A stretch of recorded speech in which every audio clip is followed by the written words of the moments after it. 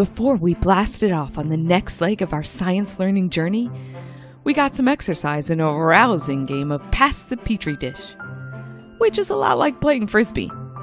But you know by now, nothing is normal with our Uncle Cecil. As we look forward to our sixth leg, astronomy, we began to wonder if our zipline travels would change so that we could learn about space in real time. It wasn't long before we headed out to Summer's lab in Alaska. Remember that cockpit room we briefly saw on our anatomy leg as we were being chased by robot squirrels? Well, it turns out that that little room had more than meets the eye. And it was something that would make it possible for our adventure to blast off.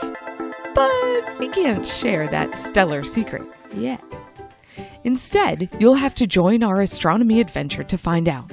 And now you can do just that through the magic of a living book, the Sassafras Science Adventures Volume 6 Astronomy. Together, we will solve the Copernicus Code as we learn about ancient astronomers. We will play a part in a major Bollywood show as we learn about different constellations. Plus, we'll zip to several more amazing locations around the globe to learn about astronomy. All along the way, we'll learn that studying space is quite literally a blast.